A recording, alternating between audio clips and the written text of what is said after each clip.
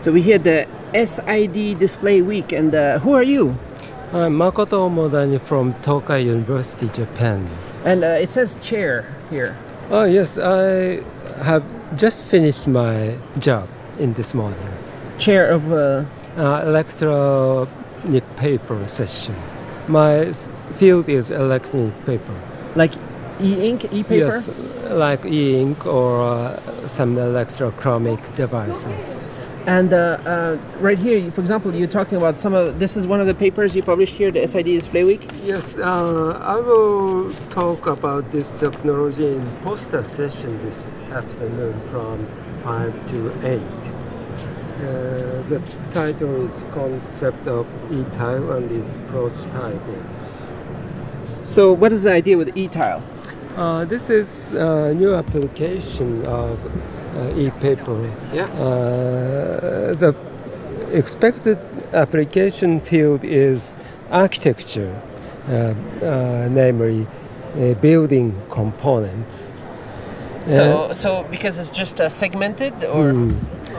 This is just a segmented display, but our idea is to use these small tiles for large area by arraying any number of tiles. So I expect very large wall area can be covered this tile. So black and white or different colors too? Till now, only black and white. And then it will be, for example, this prototype, you have electronics here? Yes. To do what? Yes, to control pixels. Switching on off? Yes.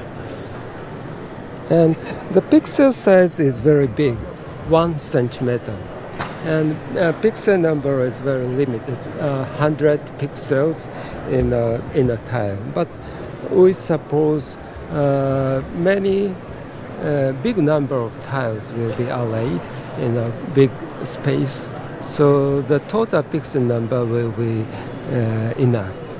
So then on the big space, let's say Tokyo 2020 Olympics, maybe? Hopefully. Then the whole stadium will be able to show amazing graphics. Yes, very big. Exactly. Like the wall here, right? Yes. And it will work. Yes, it's one of my dreams. How much is one? It's only a prototype, but when is mass production? It's my future work, but I hope this one tile is hopefully affordable. Maybe it's secret. Secret? Maybe. Secret. But maybe it should be affordable. The stadiums will use a big wall, every wall. Yes. Display. And I can say it's cheaper than using LEDs or using LCDs. How much cheaper? Half the price. Half or quarter. Quarter the price. But also better in the sunlight. If you have Olympics in the day and not in the night, you want it to be beautiful during the day. Because this is a reflective display, so under sunlight it can show its potential. Is it e-ink? Yes. And when you chair of the reflective display, what the chair of the chair what? of e-paper displays. E-paper display. E-paper and flexible displays. But this is not flexible. It's a rigid display. So does that mean it's also including like clear ink? Yes, exactly. Clear ink. And what do you think the latest with clear ink? Oh, it's a very promising technology, I believe. Exciting? Yes, exciting. But I wish we could see the final product. We have to wait a little bit, right? Yes. We have to wait. It's normal in the display industry, right? To wait. But I hope in 1 or 2 years they will show their product on the market. The final one, the perfect color e-paper. How about the latest with e-ink? What do you think about the color e-ink? Oh yes, they are doing very good job for color e-panel. So I hope before in 1 year they will sell some color panel on the market. Well, right now the switching is a little bit slow, right? But Can it be faster? But it's not so troublesome because there are many application fields. So billboard application or some information board application, it is not so. Not the biggest, but if you have the big stadium, Tokyo 2020 in color e-ink, then it will be strange. It will flash, and people will say, "Why is it flashing?" They think it's broken. So you have to choose a good application. It's not universal technology, but very special technology for special field. Is it as good as a real painting on the wall? Yes, I think so. So it's like a museum piece. The museum will use the color e-ink. Yes, color e-ink will provide some new field for artists. Because there's millions of colors, right? Yes, but if using this kind of only monochrome type, designers will find the good new field of wall design, I hope.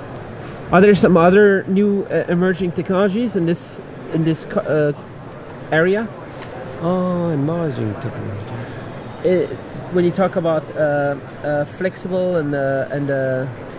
and reflective displays, did you have some talks here? Some different. I know there are many new challenges for flexible OLEDs, but I am not so good at for OLED technology. So I am interested in e-paper technologies. And you have, for example, you have a big Sony reader, right? Yes. Yeah. And so you use this, for example. This is with the e-ink, this amazing device. You use it to check the documents from your students? Yes, and actually I use this one for proceeding of this conference. It's awesome, right? It's amazing to have this big A4 smart display. I just would like to see nice application to collaborate on it. And this is very... but it's PDF only, right? Yes, but still useful. Very light.